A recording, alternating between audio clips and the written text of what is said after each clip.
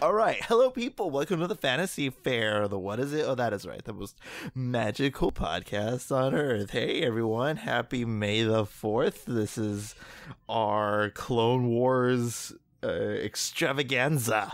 It's gonna be awesome. What we're doing is something unique to this podcast. We're gonna first review Shattered, because like a couple of minutes ago, Disney Plus decided to drop earlier than expected, the series finale to Star Wars: The Clone Wars. So we're going to be reacting and watching live on the podcast before you. And then after that, we'll review the finale after we're done watching the episode, when you guys are going to join along. And we're going to have like a live audio commentary with this whole thing while we're experiencing it. So we're going to experience it together and everything like that. So, but first, to do a couple of groundskeeping, we are gonna do review Shattered, the episode previously, and then we're gonna review Victory and Death after we're done watching the episode. And you're gonna join us along while we react, cry, and do whatever emotion besets upon us during this wonderful time to be alive. The Force is with us. I'm ecstatic. I needless to say, I'm pretty sure the rest of the panel here is too. So Moreno, before we talk about Shattered, like, what is your anticipation for, the finale? Like, how are the emotional floodgates like holding in before we dive into this whole ordeal? Not well. Yeah. Honestly, like, I tried not to think about it all day because I feel like if I did, the day was just gonna go by forever. But I've been watching like a bunch of like Star Wars content and like so, I mean, it doesn't really help, but it does. a little bit. I was basically watching some old like it's crazy to call this old now because it's been a few years, but some old Rebels content of like Sabine and the Darksaber and the last like quote unquote official battle of the Clone Wars with Rex and the battle droids, and it was like, it's been a day. It's been a day. It'll be a day long remembered. Yeah. That should be the title of the podcast, A Day Long Remembered. That's what I was thinking. That's what I was thinking. Literally, we're just coming up with this like on the spot. Yeah. It's fine. I just God, like, okay, let me backtrack a little bit in the history of Clone Wars. If you know the story, I pretty much danced on the grave of this show when it was announced that it was canceled. What was former me thinking? I love how he leaves out the part in front of his best friend's face. In front of his heartbroken best friend's face, he laughs about the grave and dancing on it. He leaves that out all the time. Bishwash, darling, it's too much. What was former me thinking? Because this show is amazing. It is like, it's the former Star Wars content, beholden upon its former glory, with the original trilogy, but just like adding a little bit of prequel flair, and that's what pretty much the Clone Wars is, and it's just been this whole entire ride. I absolutely loathed Ahsoka going in. I thought she was annoying, very quippy, high pitched, Sky Guy, and I was completely pissed with her character. But then, Sky Guy and the nickname Snips means something to me now. And just like the emotional roller coaster that I've been on with Ahsoka and Rex. And that's why I was like overly ecstatic. I mean, when we watched the season 1 finale of Star Wars Rebels, I was kicking, screaming. I think I broke her chair, Alexis, when Ahsoka was revealed to be the Fulcrum, because I had no idea that they were bringing Ahsoka into the show. You did, but I had no idea. So I was completely enthralled with this whole situation, and that I was like, it clicked on me how much Ahsoka meant to me, and then seeing her leave the Jedi Order, and just like this whole entire complex feels of it all just really honed it down together with Star Wars The Clone Wars. I mean, Ahsoka to me is like the in my top 3 favorite Star Wars characters of all time, superseding I think Luke, Han, and all the the original 3, just because how much she means to what Star Wars is, I think. So I think that is where I am, at least, with the Clone Wars. How do you feel, Alexis, with the Clone Wars, before we dive into Shattered? Well, I was never really clear if when Alexis first got into the show. I don't remember either. I mean, you guys are the ones that pushed me to watch it. Yeah. But I mean, this was like the first like Star Wars content, at least for me, that I like truly loved, and like what got me like excited about it. I think before this, I think I watched the prequels before this, and that might have been it. I'm not, like, I don't remember, because I don't think I watched it. I definitely watched it before Force Awakens, because I think we were, like, kind of leading up to that. But yeah, I mean, I love it so much. Like, well, that was a big year. That was a big year, because like in 2015, we were leading up to Force Awakens. And that was the year of Star Wars, pretty much. Yeah. And so like we were kind of indoctrinating Alexis to watch all of the other movies that she hadn't seen. We were baptizing her in everything Star Wars, pretty much. We dunked her head in the Star Wars denomination water. of the Mouse Church, obviously. Yeah, it is a denomination. I mean, Star Wars is pretty much the Catholicism of the whole Christianity branch. And Star Wars is kind of a hard thing to shake off. It is. I think that this was incredible, and you coming along with the journey of like kind of like we see you rise into Lord Moreno was really something special. It's so fun looking back at that year with you guys, because the thing is that we were already amped up. Star Wars The Force Awakens, that, it awakened the fan, and I think both me and Alexis Soto, no pun intended, or maybe, yeah, you know what, fuck it, yeah, pun intended. It was fun, and also, like, I loved that day when we gathered up at my house and we watched the original trilogy and bits and pieces of the prequels. Yeah, and by then I had seen the Clone Wars, because Order 66, I remember I started crying.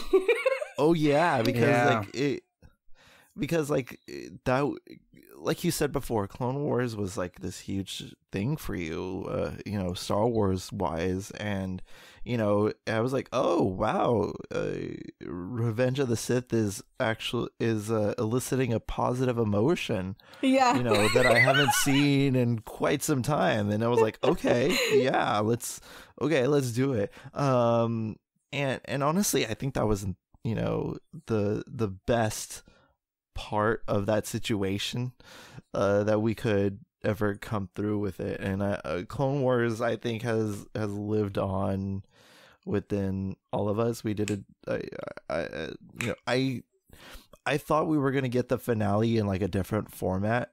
To be honest, I thought we were gonna get it in like a comic or a novel or maybe if they wanted to, an audio drama, and I think that would have been cool as well.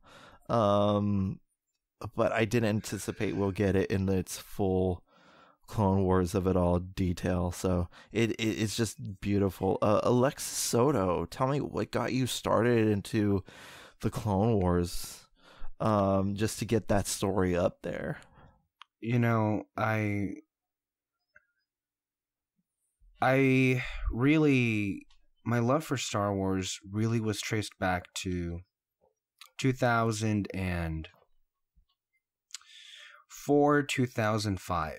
My initial introduction into anything Star Wars was the original Clone Wars miniseries on Cartoon Network. And then I saw Revenge of the Sith in theaters, which then in turn got me to see the other prequels and then the original films. So Sith was really your bounce off point from Star Wars, which is really funny because like we are in that era right now in terms of Clone Wars and everything. And I think that how does that like impact you that we are in that era, and it kind of brings you closer to home? With like that. many things is coming full circle. There are a lot of really interesting aspects as far as like coming full circle with this finale. It's not just, the end of the Clone Wars, but it's also pretty ironic that, the Clone Wars was was originally the first thing that was done away with by the Disney regime. And then we come back all the way around it to where they've granted clemency and allowed for the series to be completed. It's really interesting turnaround in a matter of 7 years from where that took.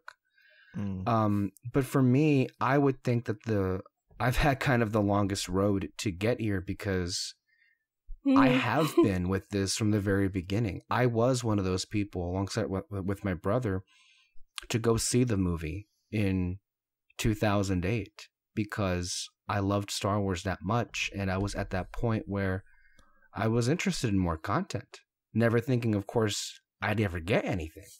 And I wasn't expecting the movie to be great, and of course it wasn't, but it was just fun to see something Star Wars. And then I got excited to see the series air on Cartoon Network.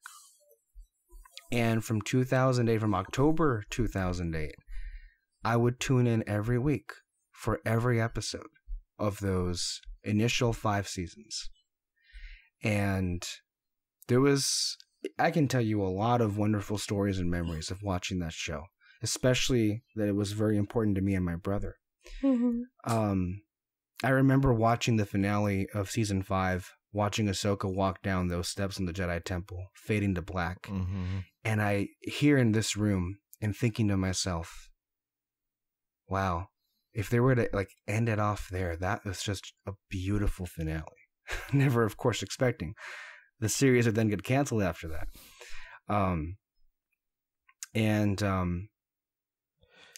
Losing the Clone Wars initially did leave a hole in my heart because it was such I had such a reverence for it,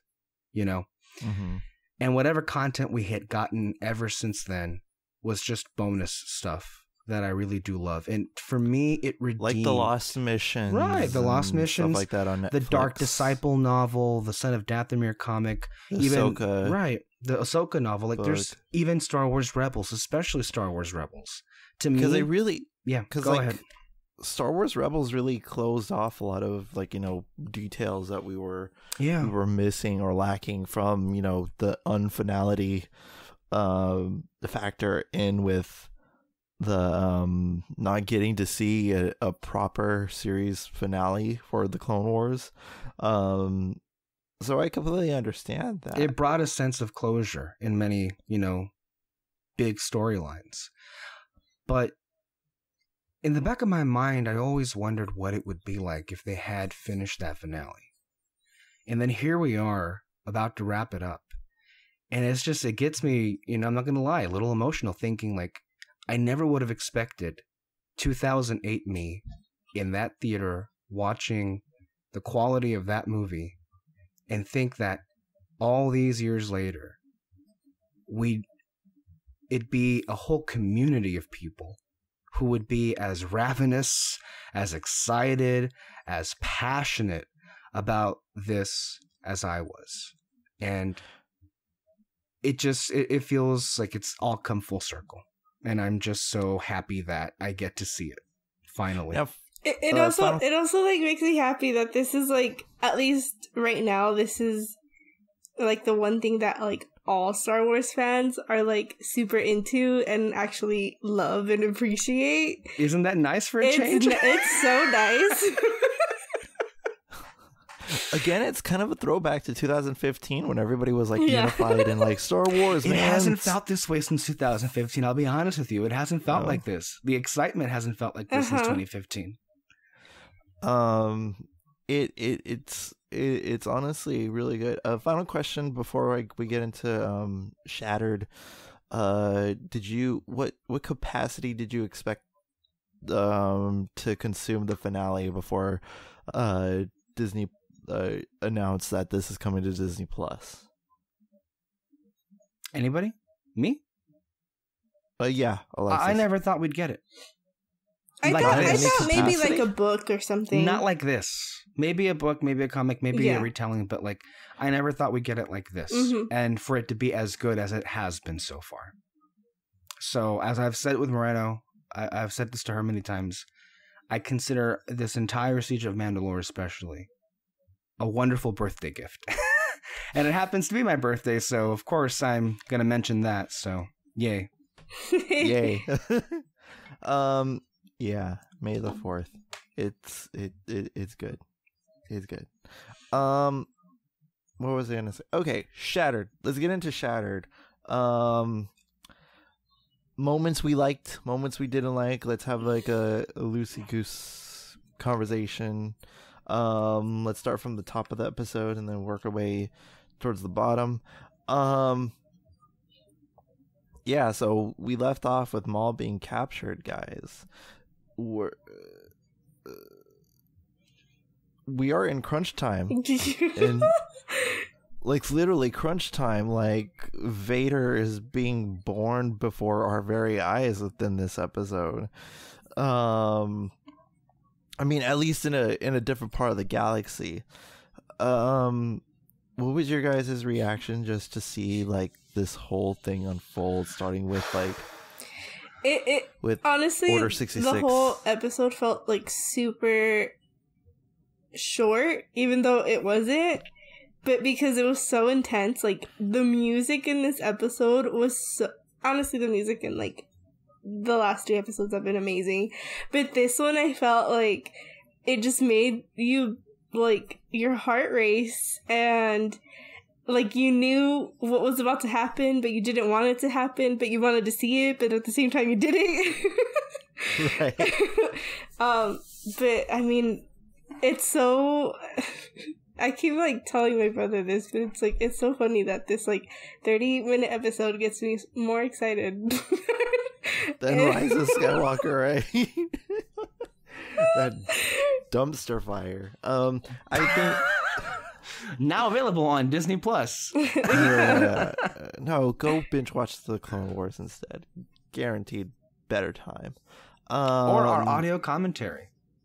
So I think no, because then you're affiliating yourself with the Rise of Skywalker.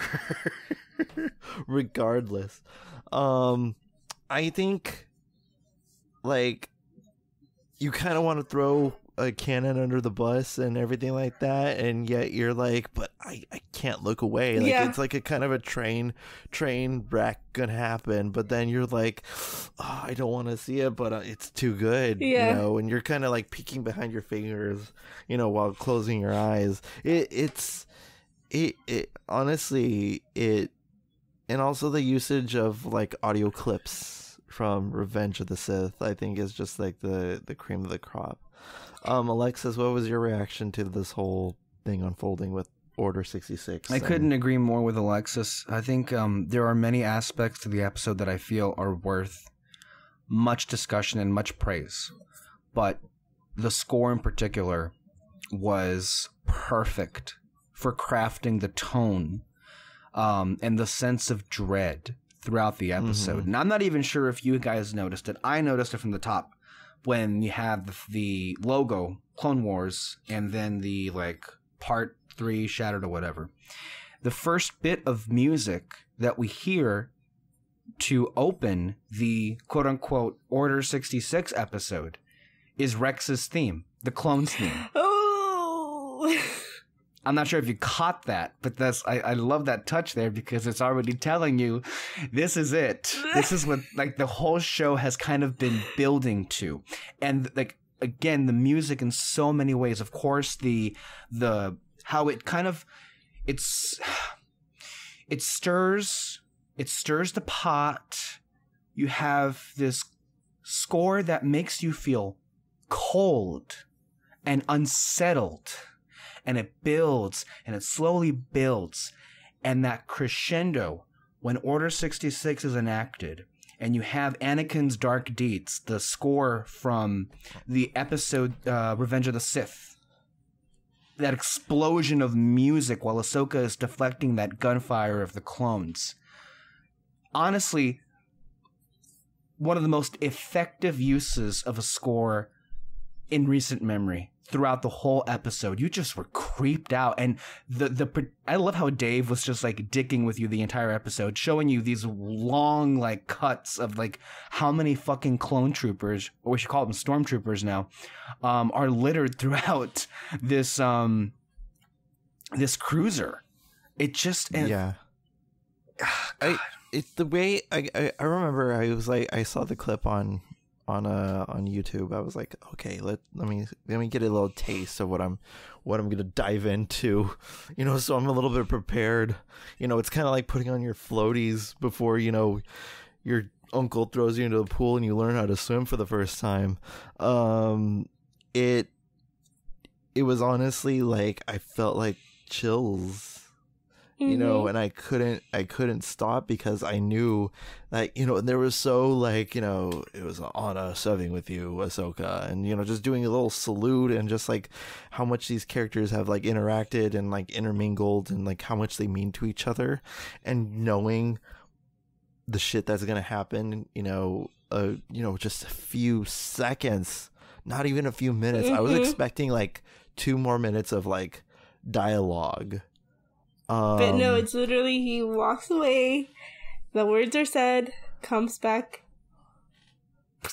Yeah, and also like this is where you get the complexity of the clones, because with the original prequels, you didn't really get that. There were just numbers. They were just paint by number, soldiers and all that stuff used for, I guess, cannon fodder in terms of like filming your action scenes and everything like that. But here, you have Rex. He's shedding a tear. He is absolutely like Ahsoka fives, and trying to, figure this shit out and what it means and everything like that. And Rex knowing, and again, this is where like the character building is really good, where Rex is just completely enthralled with what Ahsoka's knowledge is and what she's capable of, and like her intuition of like surviving. I think that you needed that dynamic between Rex and Ahsoka to work. Otherwise, this scene wouldn't have worked as well. No, it wouldn't have. And just the fact that, and again, with the dynamic, because you already fell in love with like Rey and Kylo and The Force Awakens, just seeing all the shit go down in The Last Jedi, it makes it more impactful, where you fall in love with Ahsoka and Rex and what they mean to not just Star Wars at large, but something more focused in terms of where the show is going and the story that it's telling. If he didn't know like the intuition of Ahsoka, I don't think that this movie would have been this episode would have been a far stretch, because like he was like, oh, Ahsoka, she's smart, she's very quick on her feet. She's intelligent. She'll know what to do as soon as I give her the just one word, fives. And when she finds that out, you feel like, this is like a brother and sister dealing with all this stuff. She has two brothers, one Anakin and then the other one Rex, and unfortunately Rex is the best bet that she has. Well, it's always been the central question of the show from the inception of it is, for the characters that we don't see in the movies, what happens to them in Order 66? Do they survive the events of the Clone Wars? And especially for the clones, and which clones? Look, the main characters of the show have always been, the original characters of the show have always been Ahsoka Tano and Rex. And you honestly, when you compare how Order 66 was handled in Revenge of the Sith, you have a bunch of nameless characters who at the time you couldn't give a shit about. You don't even know who they are. You never heard them talk. It's just a bunch of nameless, faceless people being exterminated. And while the tone is what sad, the hell is a Plo Koon? you get the point that it is sad. It just doesn't feel personal. This made it personal. This made it hurt seeing Captain Rex. And you notice that he was the only clone that put up a fight. But even he couldn't get over the sway of that inhibitor chip. And shows you just how haunting and scary that thing is. Because the other clones we saw, they turned like a switch. Just like they were battle droids or something. And Rex, seeing him drop the helmet with tears in his eyes, like try and warn her before he completely fell under the sway, and then shoot her, that made it deeply personal, more than the movie ever could. Or in this case, episode 3. And again, it's like it shows you a little bit of insight of how good that the emotional journey that you go on with episode with these episodes of Clone Wars, and then for Moreno herself to react to Order 66 and be heartbroken because she knows, like, these characters from the Clone Wars. I think that truly is something more endearing. There's one aspect I want to comment on that it's kind of been on my mind about what we're seeing in the episode, because we can connect. I really loved, I think maybe my favorite part of the episode was the conversation with Rex and Ahsoka on the cruiser while they're in hyperspace, right before they salute each other. And you can connect what they're saying also to what Bo-Katan said in the beginning of the episode, where she said, "I wish I was good at something other than war." And you have a character who, for the first time in a long time, is faced with having to lead and having to find herself exist in a reality without war.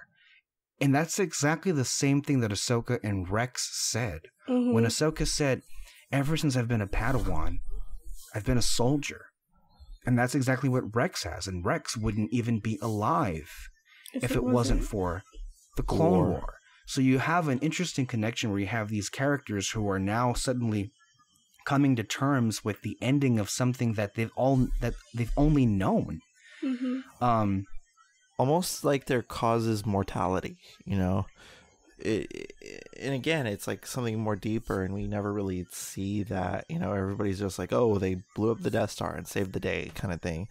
But you're dealing with the mortality. I get like that, the intuitive mortality of all these characters and their driven forces and their mainstays of being.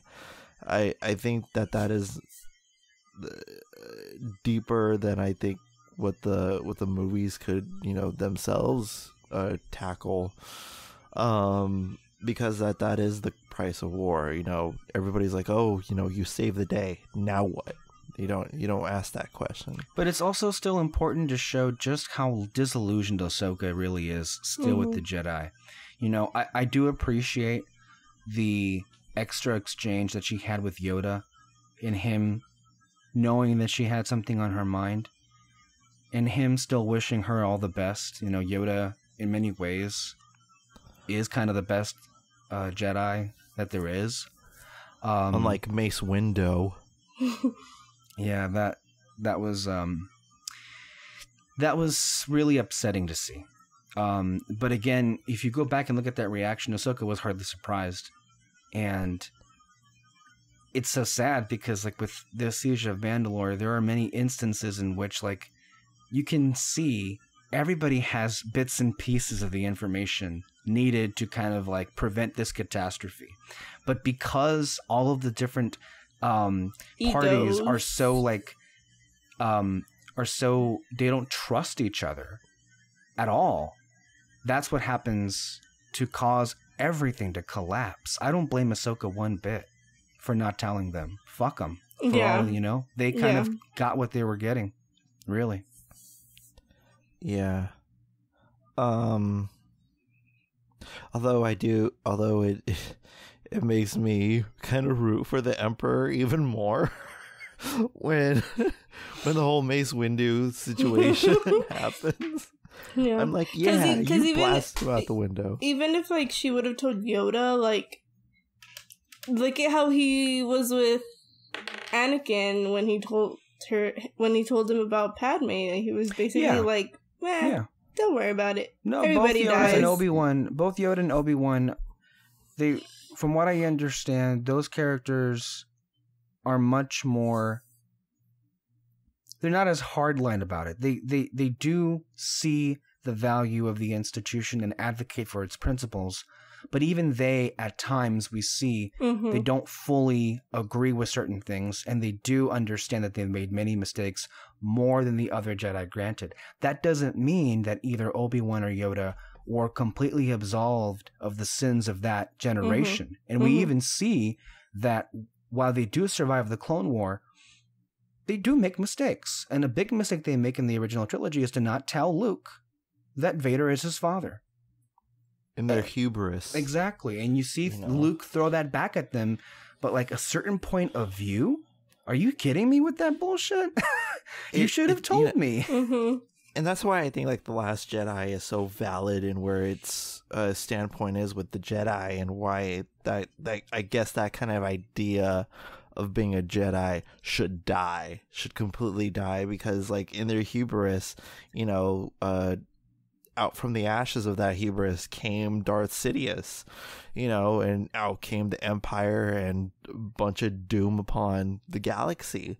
And I think that's the key, really, you know, much like Lois Lane was the key. I got jokes. It makes it more, I guess, defined than broad when talking about, you know, the Jedi and all that stuff, because the Jedi are regarded as like, oh, they're the superheroes of this universe, you know, they could move rocks and all that stuff, and it's like, no, it's more than that, you know, it's like taking the moral high ground, you know, it is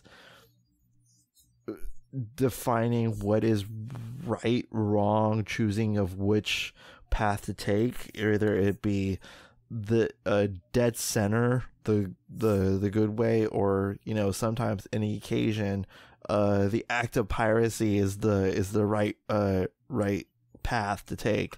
It is like this whole big, you know, debuncle of why Star Wars, I think it warrants a conversation rather than just like, it's kids, you know, storytelling. Yeah, it is kids storytelling, but they treat the way that some of these things, you know, while the dialogue may be clunky at times, it does lend itself to some good, like, you know, think pieces with the conversation of the story itself, that I think makes it a bit of a unique situation, because you're not going to get much, you know, character analysis out of like something like Roly Poly Oly or Handy Manny, but you're going to get something out of like Star Wars that I think is important, because by and large this is made for 12-year-olds, but it is told in such a way that I think is very important to tell about like art and storytelling. This is very rudimentary what should introduce kids, in terms of like modern day storytelling.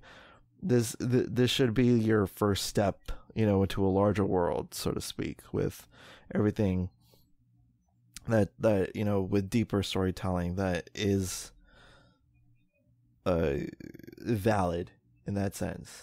You get what I'm saying? Yeah. Mm-hmm. Okay.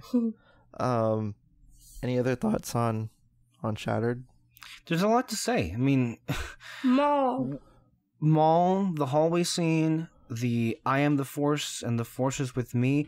Again, they use that little bit to really show there's so much that really is suggested or implied from that sequence, and something. Again, it distinguishes Ahsoka so much from the Jedi that exist in her time, because that's not something that's normally said, and she just thought of that, and believing in a power bigger than herself, and with her and Rex chanting that, it was just a beautiful spiritual moment for the Force and for those characters. And I love, though, even though that it was heartbreaking to see Rex just turn just like that on Ahsoka and like hunt her down.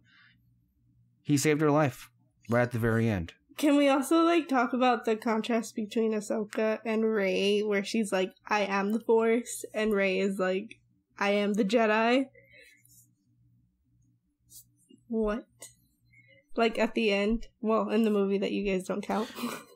I think that's really cool. She's apparently all of the Jedi. Yeah. That's why I'm like, that. Like, it's so...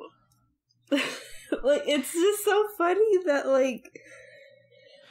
this, like, 2-second scene means so much rather than... Well, Rey and Ahsoka have a lot of things in common. It's really interesting. No, but to me it's, how, like, it's different. Because Ahsoka is, like, she doesn't want to be a Jedi. Like, she's done with it. And Rey, even though Luke told her, like, no, like, the Jedi weren't, like, that great, she's still, like, a Jedi. I don't know. But the Jedi can be. They can be great. It's just that they haven't been. Uh-huh. And hopefully that, I don't even know. Talking about Rey and then what happened in episode 9 just kind of like gets me depressed. But like, you would hope that she would take into consideration what Luke, did. And then Luke was also, it's like, he really put himself at blame. And he thought that because he failed, nobody else could succeed. She could. And she probably will. And she can make the Jedi what they always are, what they should have been. There are a lot of, I think, similar qualities between Ahsoka and Rey as characters.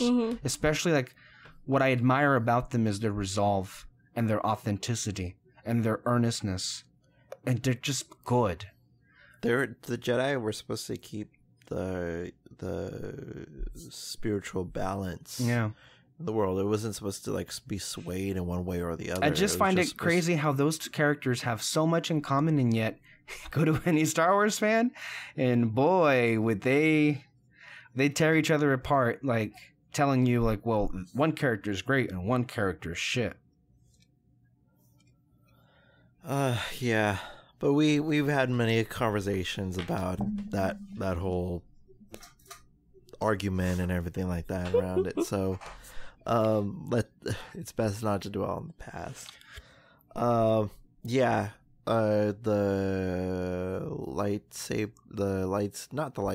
hallway sequence was, it very much reflected upon another scene that we've seen before in Star Wars. And it's funny, Darth Vader had to use a lightsaber when all Maul used was a piece of tin. Yeah, Maul kind of one-upped him. Because he basically was just... I mean, for once, I know, but he was far more vicious to those clones than I think even Vader. I think Vader was very, like, merciful when he killed those rebels, it seemed like. Because, holy fuck, like, Maul decapitated... Like, the best way to describe that sequence, he literally cut them to pieces.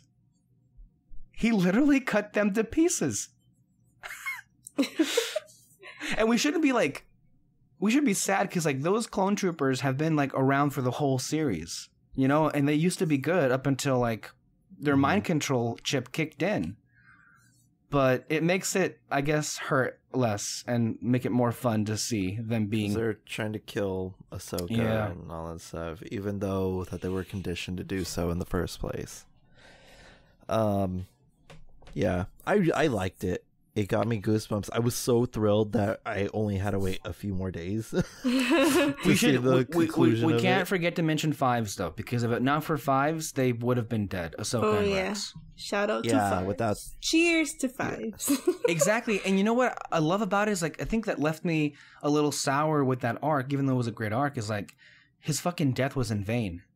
Now it's not. Mm-hmm. Yeah. Because he said Fives, find out what happened with Fives and all that stuff. Fives is the key. Yeah. A lot of BBS jokes. So yeah, I liked it. Do you guys want to see what happens next?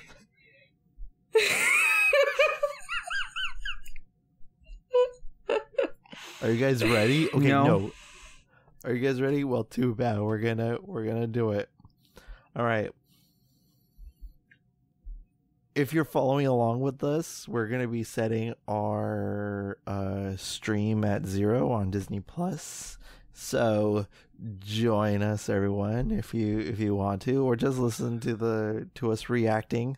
There may be points where there is dead air, and we are. Oh, there will be.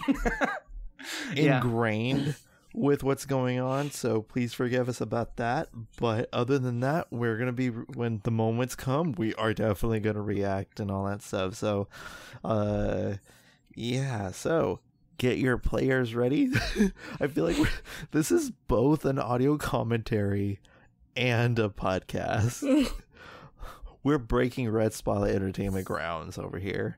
So set your players to 0, and we are going to begin in 5, 4, 3, 2, 1, and play.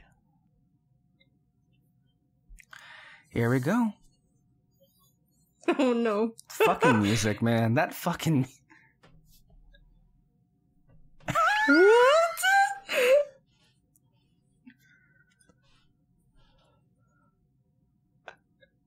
I feel like I'm at church. Oh my god, This I can't. Is scary.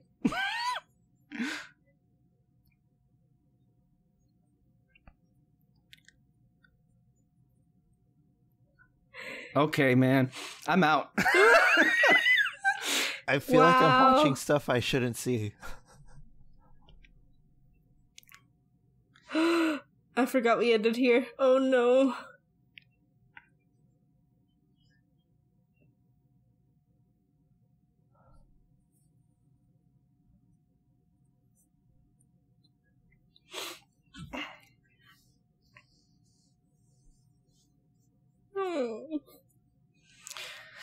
She's so good.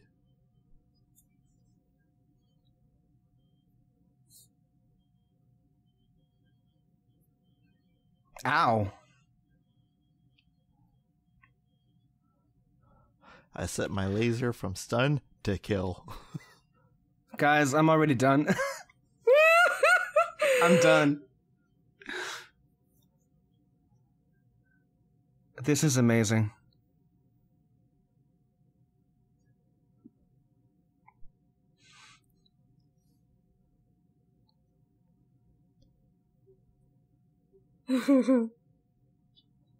Those droids are great. Dave Filoni droid.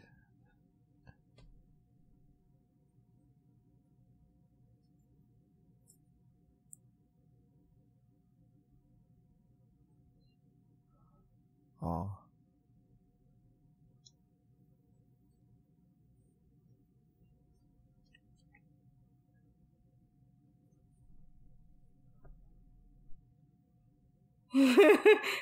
Yes.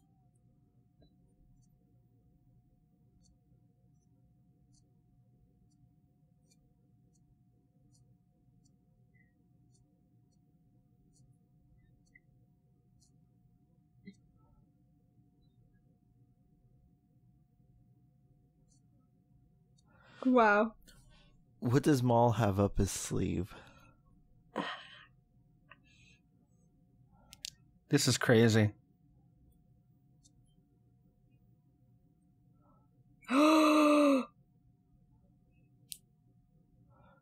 Ow. He's really mauling them down. What?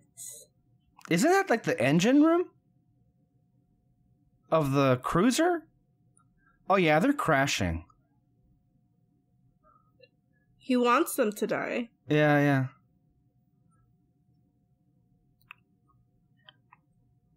Oh, fuck. Dang. Wow. That's a lot of coils for hyperdrive.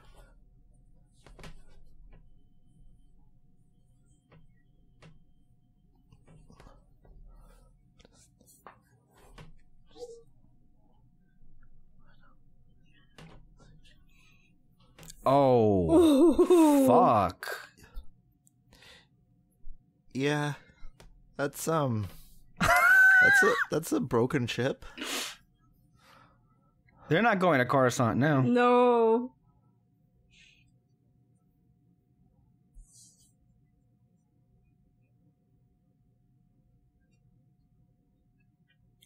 Wow, this music though.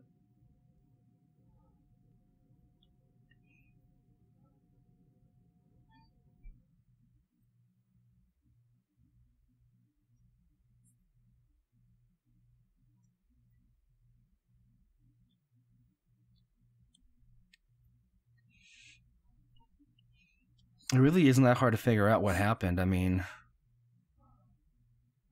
A little bit of sabotage.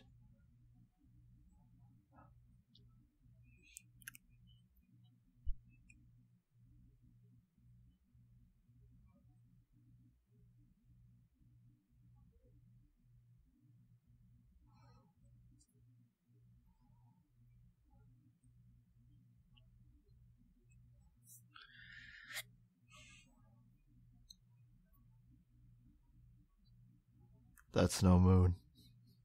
that's bad.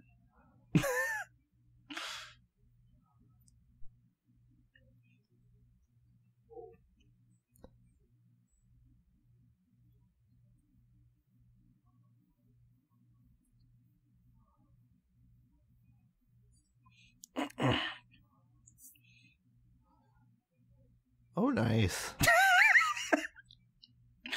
That's not unsettling.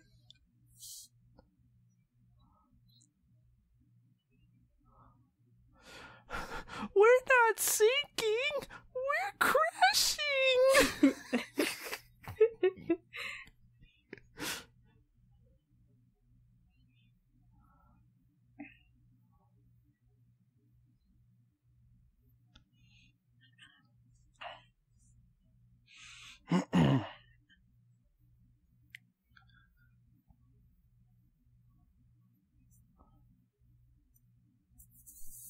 Is that the only one left? No, okay. Oh, fuck. Oh, shit. Fuck me. Clones. Suck them out into space at this point. We're all gonna die. Oh my god. Oh, this is so sad. Is that Jesse? That's Jesse, yeah. That's the ARC Jesse trooper. Plemons?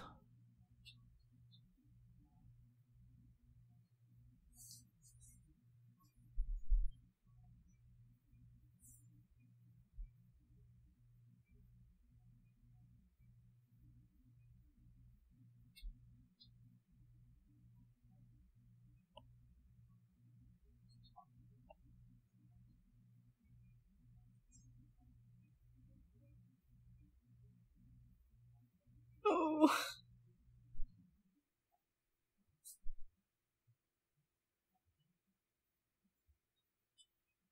Oh my god. Oh no. Stop.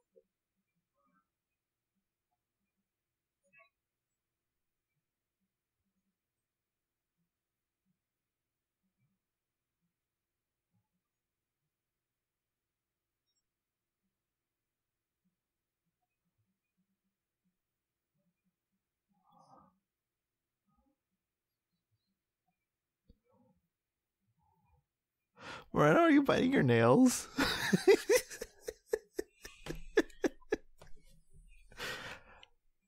No judging. This shit is good.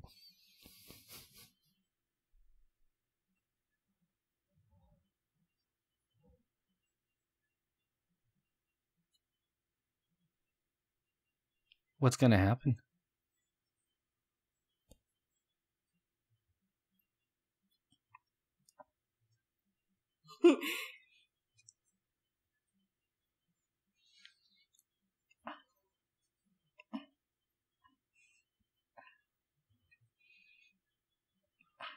Oh, this is painful. Wow. Whew.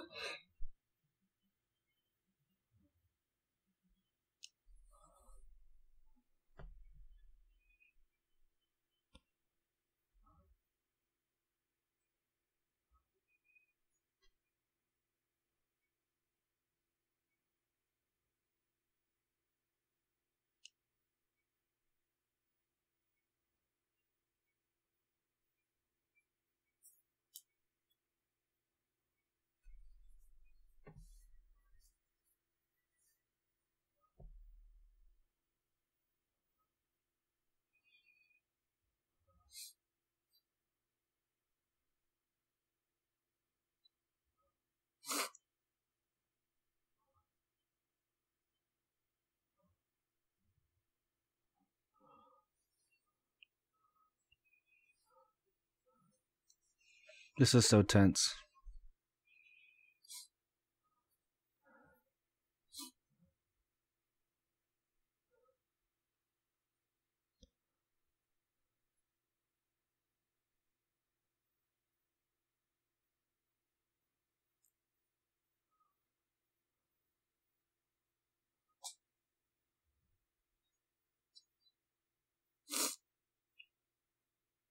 That didn't work.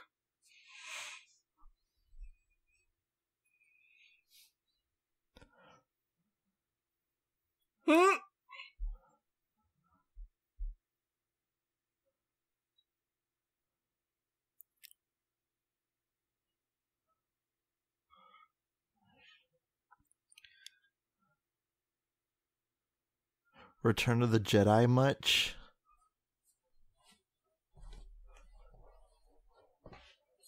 Isn't that for them? Yep. Oh my god.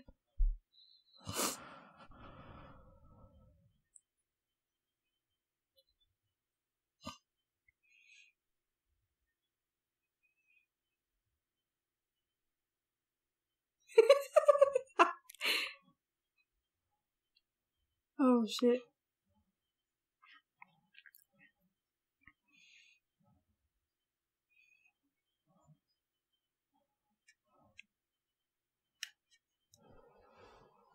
Oh fuck. Oh, fuck. no. Oh shit.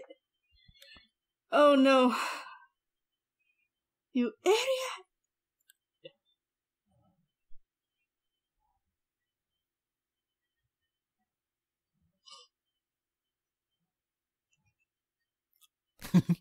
Did the droid just laugh?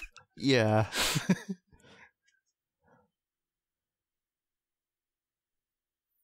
Wow. Asshole.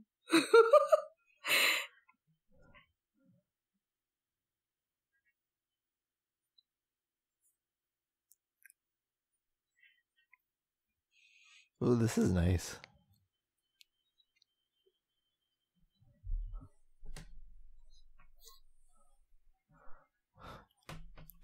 She expels force lightning. I think I would explode.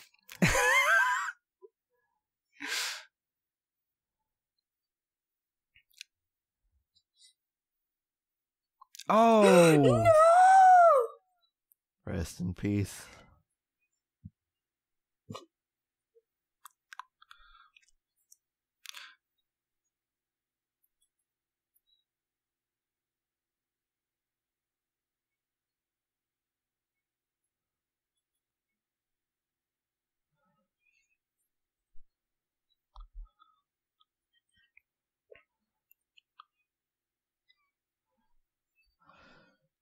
She had to protect her friend. Ooh, that was nice. He's gone.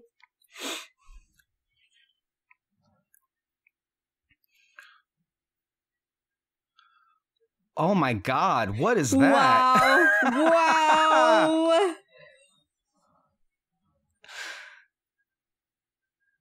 I want more of that. Notice how it's a hole. A donut's hole. My Well, that didn't help much. LOL. He's like, fuck. Oh, now they go up? Ah. Oh no! Stop it! Oh no! They didn't have to do that.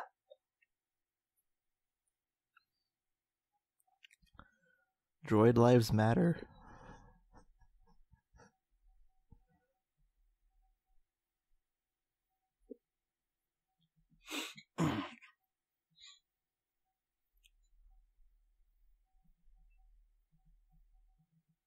Dude, just get out of there already.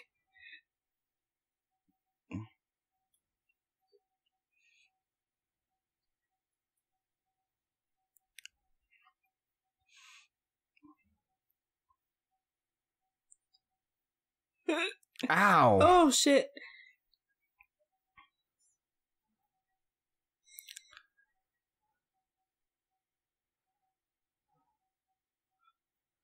Oh no. Oh no.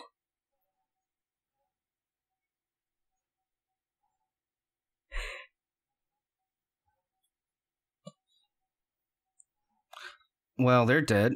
Bye.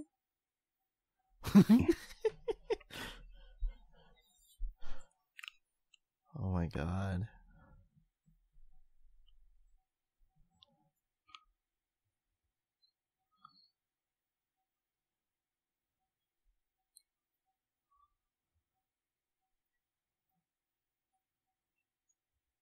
Oh shit. Oh fuck. What happened? Where?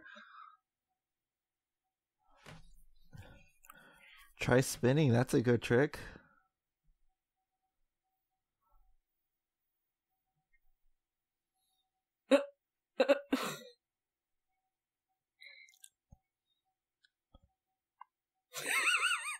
On your left.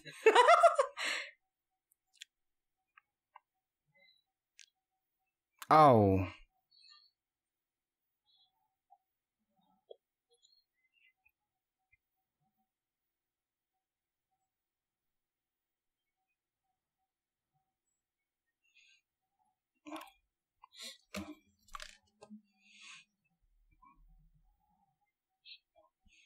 Ooh.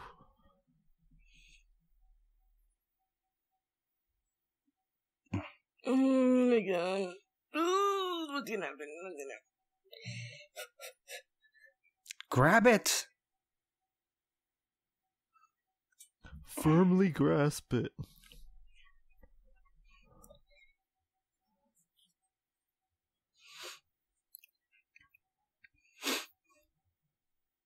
Wow.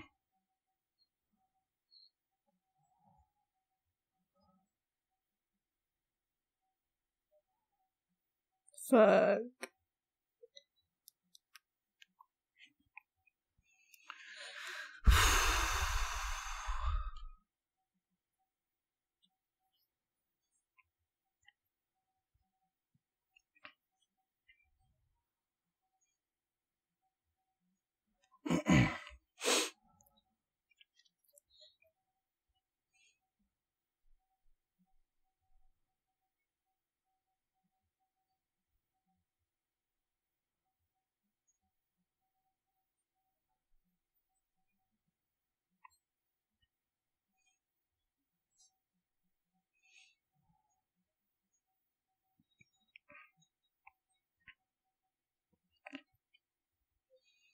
Oh, why are they doing this to themselves? Oh, look at that.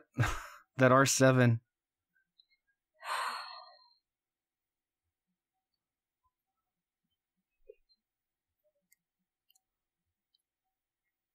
Oh no. That's pretty morbid.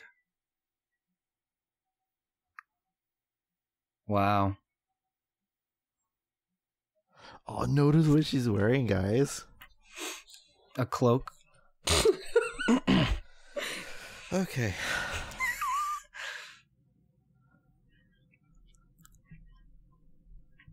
Fuck.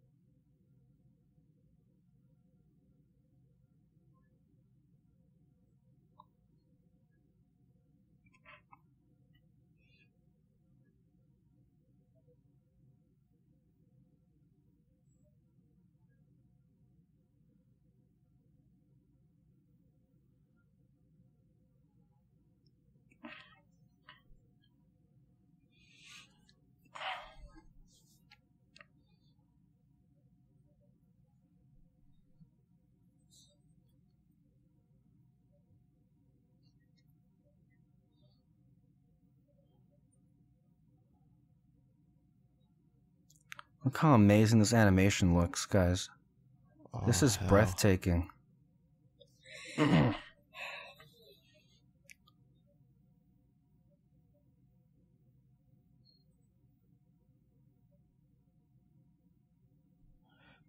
We're in the Empire now.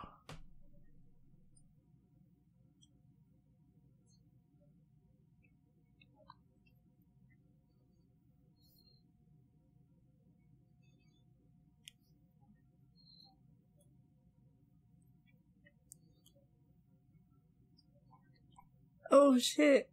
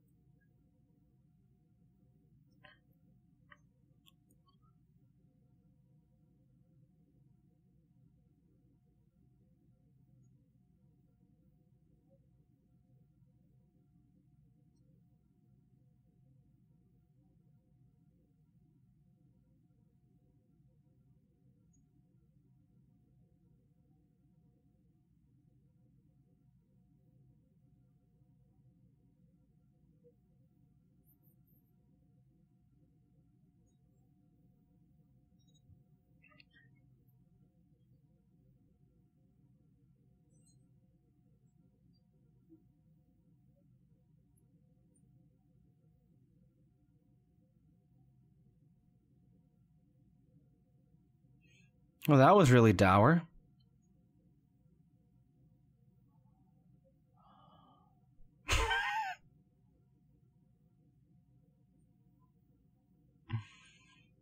Did everybody else die, or what's going on?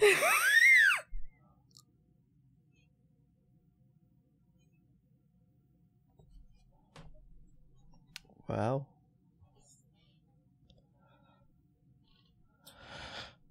Oh boy. I'm not ready. It's over.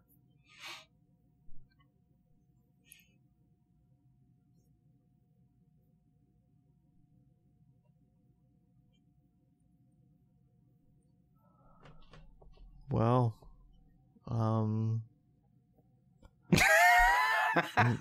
initial reactions, guys?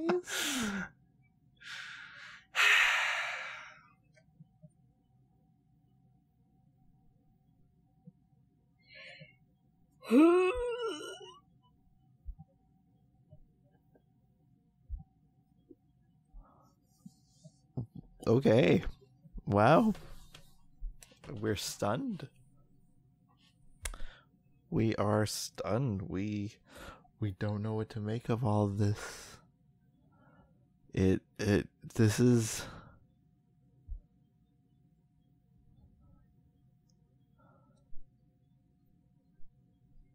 Wow. Who wants to go first? Who talks first? You talk first? I talk first?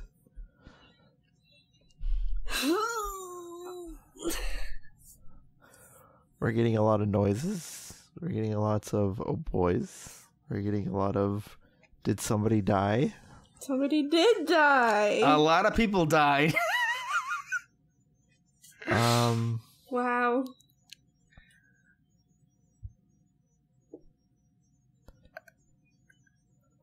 The finale.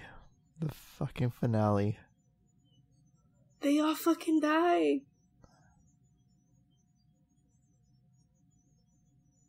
That was really macabre. I mean, in general, but then that ending was... Wow. She's broken. The first thing you can say about as far as this series finale, the first thing that comes to mind when you compare what we just witnessed to something like Rebels, what a complete difference in tone. What a complete difference. Where one was what you would consider to be a happy ending and a cliffhanger.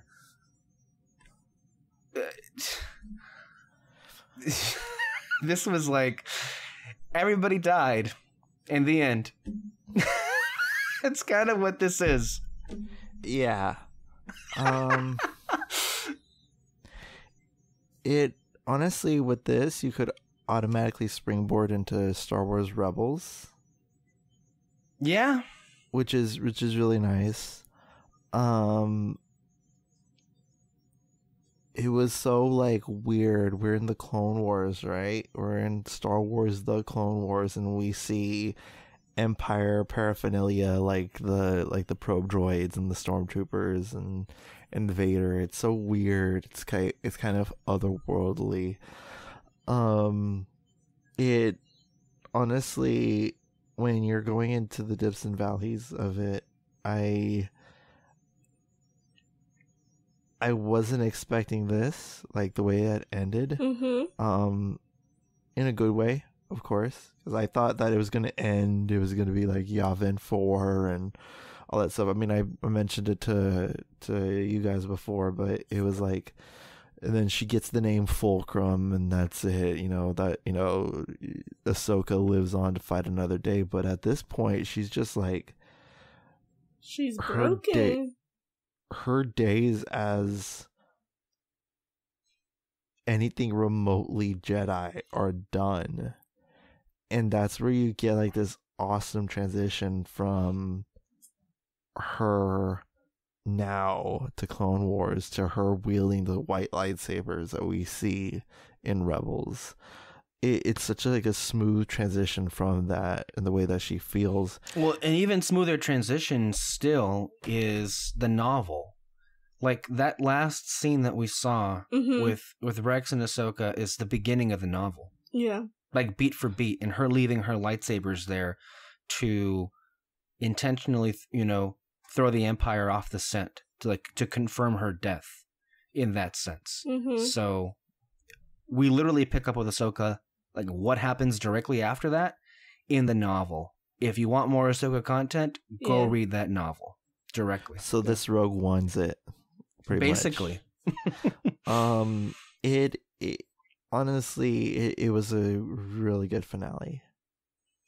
Really good.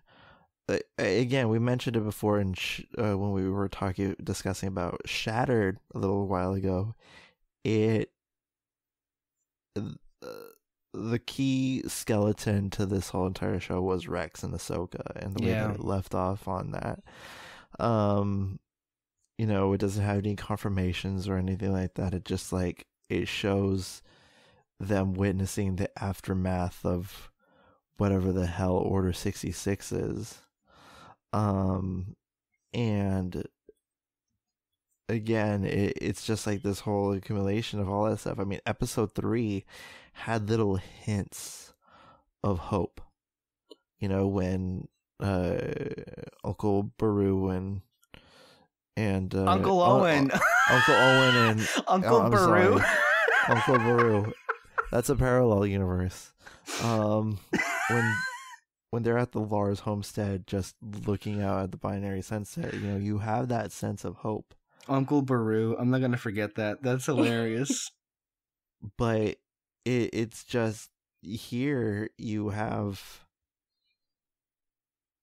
just wreckage. Literally. I mean, the series ends with the wreck. And honestly, because the Clone Wars doesn't end on a happy note, obviously. Yeah. And it's very fitting of what the thematic tone is with the Clone Wars, because if it did end up on a happy note, it would be completely devoid of the characteristics of what the Clone Wars is in terms of Star Wars history. And to have it be like this, I think it suited it really well. I think that makes it a fitting finale, and it makes sense to where everything winds up. And again, we have Ahsoka. She's utterly, again, it was a wreck. She is a wreck. And I think that makes it the more fitting finale. I mean, when I look at finales, I'm like, how does it fit? Does it make sense within everything? Yes, it does make sense, and this definitely makes sense of what it did. Filoni, god damn, Dave Filoni, you did done it. You killed some droids in the process. I haven't been left that speechless. That's speechless for, I mean, that sustained period of time. Like, that silence you guys just heard us react to it was just like trying to like process what we just saw. It's a lot, though, that the majority of the last few minutes, there was no dialogue. It was completely silent. And the score had to do had to carry the weight and really, tell us what was happening. And so much happened in all of that. And of course, it suited perfectly with Vader just being this husk of nothingness now, this monster that is, of course, a few words. But he takes I have the very little. lightsaber. Yeah, go ahead. What happened? Oh, he kept her lightsaber. Oh, That's right. no. He kept her lightsaber. I hate it. I really want to know how much time passed between that scene and when we see them again in Twilight of the Apprentice. Well, I really want to know how I assume what we just saw with Vader showing up there and picking up the lightsaber. I assume that's before their encounter in Star Wars Rebels. Yeah. Yeah, it had to be. Okay, but here's the thing, though. Because I think it's just him tying loose ends for the Emperor, and this is just one of those loose ends. So I have a feeling that this took him a while to find it, though. Yeah. So this is definitely quite recently scarred Anakin Skywalker that we're seeing. At least what I read, he's just become this monster. He's completely broken. And again, it's like poetry, it rhymes. You have these two people, the master and the apprentice, with Anakin and Ahsoka, and they're both broken people.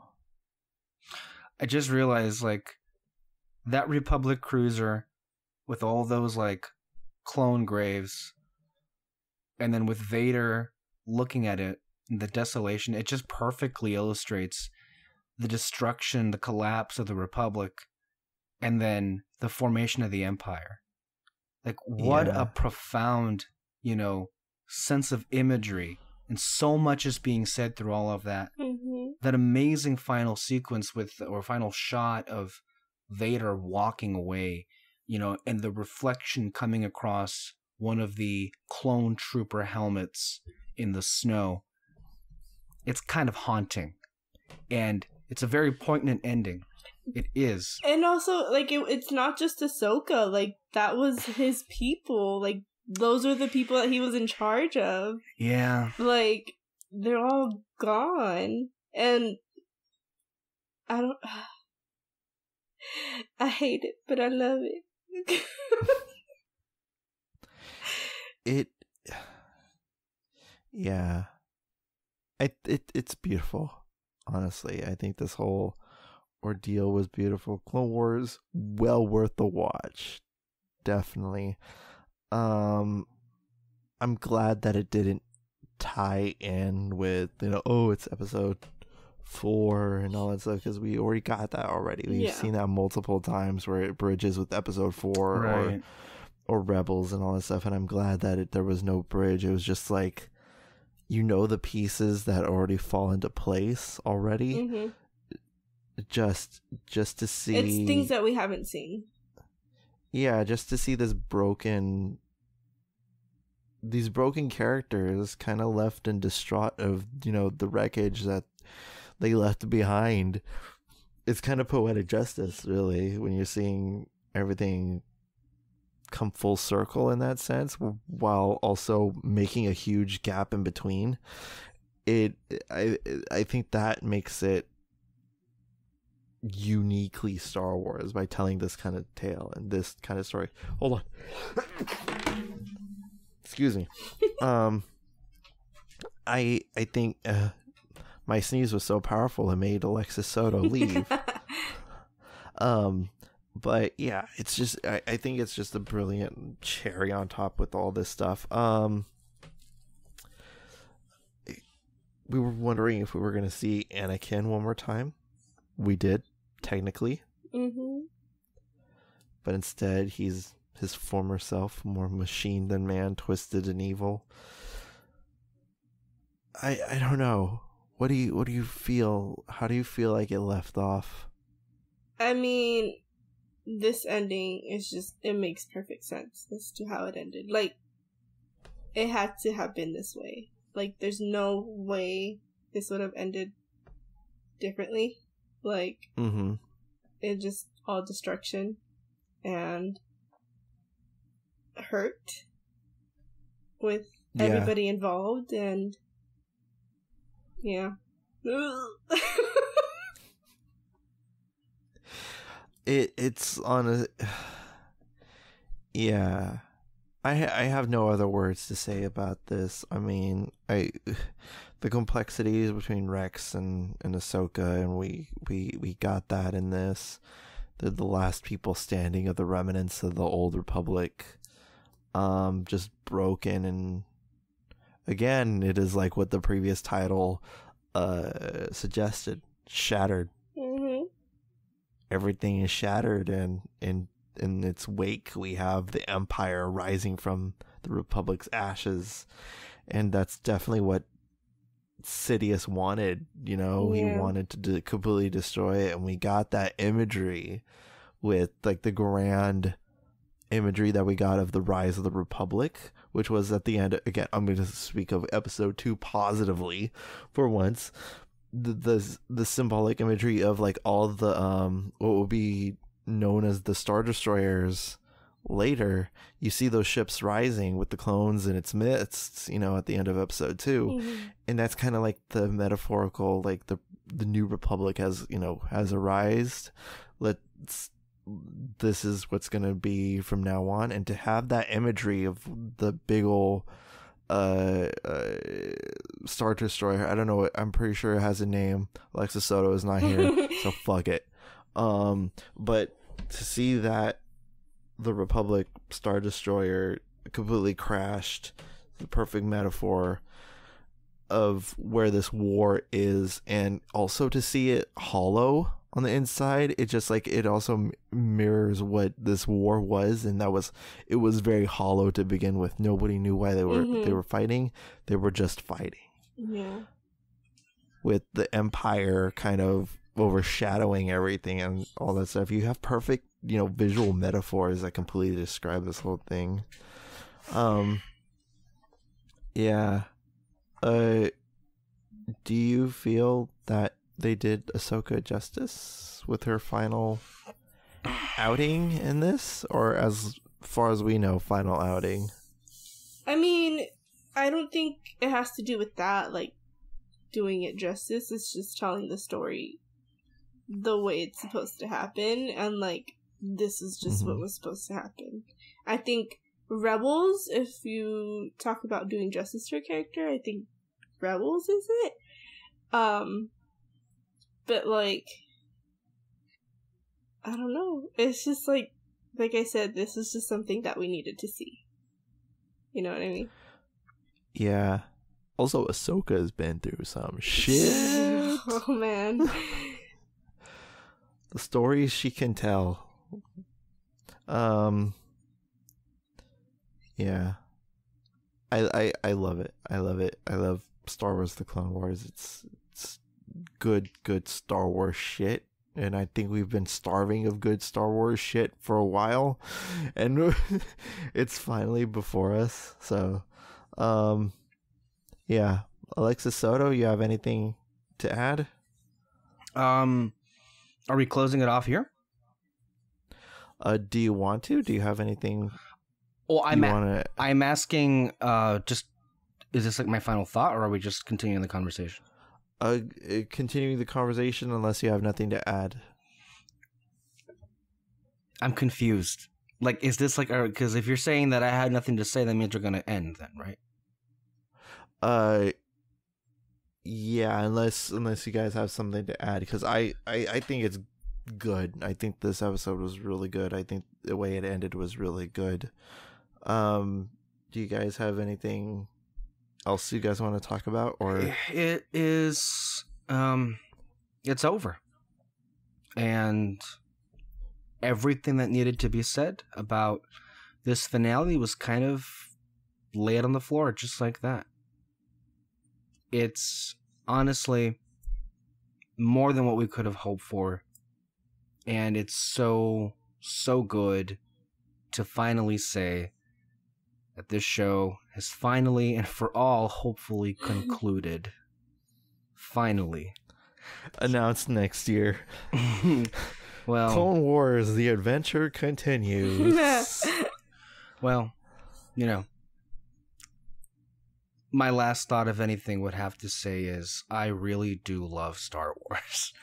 And really, it's just good that we got to experience this after something that was, abysmally disappointing. But as far as The Last Jedi, as far as the Clone Wars is concerned, here's to the Clone Wars. Since we're in audio, we can't really visually do a salute, but this is our salute to the Clone Wars. Yeah, and everything. Salute like Rex and Ahsoka did. What are they called? 501? The 501st. The 501st Legion of the Clone Wars. The Grand Army of the Republic. Yeah. It's chilling. It's good. Good Star Wars content. I love it. I hope you love it too. This is a very unique episode on the Fantasy Fair. This will definitely be a podcast long remembered. You gotta work that title in, huh? Work it. Work, fashion, baby. All right. Okay. Alexis Soto, thank you for joining me. Alexis Moreno. Thank you, guys. Thank you. Thank you. Oh, Alexis Soto has poured himself a gulper.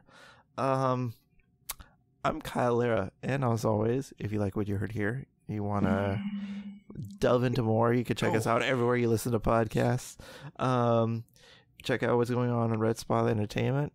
To the Table should be coming back shortly.